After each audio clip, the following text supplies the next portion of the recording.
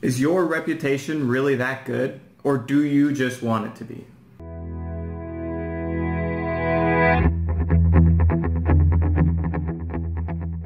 Hello Splash Universe, I'm Derek Haney and thanks for joining me for episode 9 of SplashU Small Business Tips. Today I want to discuss your online reputation and how to align that with your live reputation and what it really means to have a reputation and manage your reputation in general. First off, we all know what it feels like when you go through the process with a customer of helping them out, building them a kitchen or fixing their sink or drain or bathroom, whatever industry you might be in. There's a process that you work with the customer on that you solve their problem and they pay you for it. And it feels, from your side of things, it might feel like you've done your job. But in order to really ensure that you are giving that 5-star service, in order to get that 5-star Yelp review, you have to ask yourself a few questions. The first one is how did I engage them at every touch point along the way? Was I friendly to them from the first email? Did I respond promptly to their contact when they asked for more information? Was I prompt on showing up on time? Did I solve the complete problem, or did I rush out of there? Did it take me longer than expected? Did I manage their expectations properly? Did they feel like they got the best possible experience in the proper amount of time for the right amount of money? And when you start to break that down a lot, you can see holes in your own strategy where you may have been late on sending off an email, or you didn't get it back to somebody in a couple of days, or you had to go back and fix a job for somebody, and those are things that happen, but those are things that you need to expect and anticipate for in your business. And so managing the expectation of that is sometimes what it comes down to when you're trying to get a good review, especially online. On that note, it's really interesting study has kind of come to light for me, where when a person has a negative experience, but then the business is able to turn that around into a positive experience, that's when they actually become the most engaged and are the more likely to leave you not just a better scored Yelp review or online review, but also they are very likely to refer you because you solved this problem for them after that problem occurred, whether it was your fault or somebody else's fault or anything like that. So interestingly enough, having a small problem and fixing it is a little bit better than a very smooth process throughout. I guess people like the highs and lows of life, and it's just the way that it is. Maybe if you are completely flawless in your service, you could consider throwing that a little kink in the line, but I wouldn't recommend it. Just be as good as possible at any given time. And on that note, you have to expect your customer or potential customer can review you at any touch point across your business. So that includes from pestering them with online ads. That could get a Yelp review. And it's okay to give online ads, but I've gotten reviews where someone said, I'm tired of seeing their company in my Facebook feed, and they have nothing, I don't want anything to do with this business. It's so annoying. And, you just respond, hey, you can actually turn off this ad by hitting hide this ad on your feed, and then we'll never bother you again. I'm so sorry that we were intruding on your life, intruding in a way that you didn't want us to. That was never our intention. So there are ways to solve problems like that. And then there's other problems that could exist. There are phone calls if you're cold calling or calling a customer after the job is completed and trying to get surveys or other information. There's ways to upset people that you might not expect. It doesn't have to be about the product or service that you're offering directly. Anytime you interact with the customer or they have an interaction on your website or with an email that you sent them, they have the opportunity to review you and leave a negative review about you.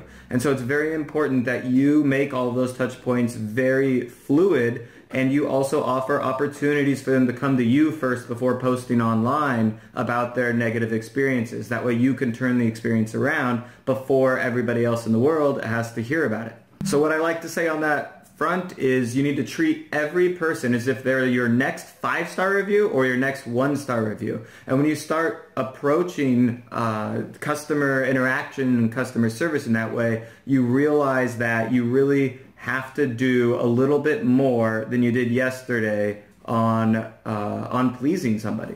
We are in a customer service world, and I already talked at length about how that is one of the industries we're in. So it's really important to keep in mind how you can improve somebody's day in an unexpected way, change their life, and that has nothing to do with your business per se, and then get a great review from them. On that note, you should definitely be in follow-up email sequences and stuff. You should be asking if people are happy with your service. The shorthand of doing this is just asking them to review you and then finding out. The better way to do it is asking them if they're happy, and then if they say yes, by answering a 1-question survey or something like that, then sending them a follow-up email that says, can you please review us? And if they say no, you say, hey, what happened, what was wrong, and how can I help improve your experience with us? That way you can learn where you went wrong or where your business can improve on touching somebody, the next customer, or fixing this current customer's problem. A company that I work with on a regular basis, they have a reputation problem. And they came to us and said, we have a great product, we have great service, but we have a terrible online reputation. They had never managed it before. So what we did was we reached out to a lot of past customers and asked for reviews. We sent cards in the mail, we sent emails, and we said, can you please review us? And this was a way to activate hidden reviews from our customers. We didn't ask for money or anything. We just said, hey, if you had a good experience with us, you can share that online. Just give us a minute of your time and tell us what you thought using Yelp. And so by doing that, we were able to activate kind of these hidden reviewers online. And that's definitely the way to go. Never buy online reviews, negative for other people or positive for yourself. That is, it's just wrong. It's bad for business, and it will often lead to just being a complete waste of money because they'll get caught and they'll get taken down. People, what goes around comes around. People will do this to you if you do it to somebody else. And if you're just posting a bunch of fake positive reviews on your site, it's really likely that there's not going to be as much substance there, and they're just going to end up disappearing through some sort of filter or something like that. So don't do that. It is important as a small business owner to understand how the Yelp review system works. So let me break that down for you really fast. They have an algorithm that decides whether a review is credible or not. Usually that credibility is based on, it's always based on a few things. We don't know everything for sure, but these are the generally accepted ways that that Yelp reviews are monitored and determined whether to be included or excluded. So if someone's written a review, if it's a 5-star review, it has a slightly less chance of being shown than a 1-star review. And then the stuff in between are a little bit different, a little bit less, more chance of being reviewed. I think 5-star is probably the least chance of being reviewed. The important things, though, when someone's reviewing you on Yelp is that they have friends and that they've made other reviews from industries hopefully outside of yours. I'd assume that's a factor. But mainly if somebody has 5 friends and has posted 3 reviews on other products, then you can be fairly certain that this review will stick on your page. Yelp has verified that this is a real user, and they don't think it's a fake, so it'll probably stick on your page. The more friends and the more reviews they've made, the more likely it's to be on your page. So that's really important, because I've heard a lot of business owners come to me and say, especially business owners that deal with older clientele, they say, I've got 5-star reviews that are hidden from Yelp. Yelp is, screwing me, and this is costing me money in real business. And it's true. Like Yelp is technically hiding quality reviews there. They're not personally necessarily going after you, and you should certainly not ever advocate that Yelp is the bad guy here. Especially to your customers, because Yelp is trusted by most of your customers. So telling them that the trusted source isn't trusted and you are is kind of a tough sell in that sense. But you need to find ways to take these customers whose reviews have been hidden and send them an email or a message and say, hey, I noticed that your review got hidden. Maybe verifying a few friends, connecting your Facebook page, making a couple additional reviews, just something like that would help your review get shown. You don't have to do it for us, but I just want to let you know it would mean a lot, and see what happens if someone has the free time, or just it might remind them to review some other product or service that they've been thinking about. So you gain that kind of action from them, and then you can get those reviews, positive reviews, posted. Now, to move on to something a little bit different, how to respond to reviews. With positive reviews, you shouldn't be too overbearing and thank people for the review. Generally, the best thing to do is message them with a response saying, "Thank you very much. We were so happy to do business with you." And then the best thing to do is to take some quote from their review and put that onto the social channels, promoting your Yelp page, or putting it on a testimonial, maybe not a testimonial page, but testimonials on your site. The testimonial page is dead. We'll save that topic for another day.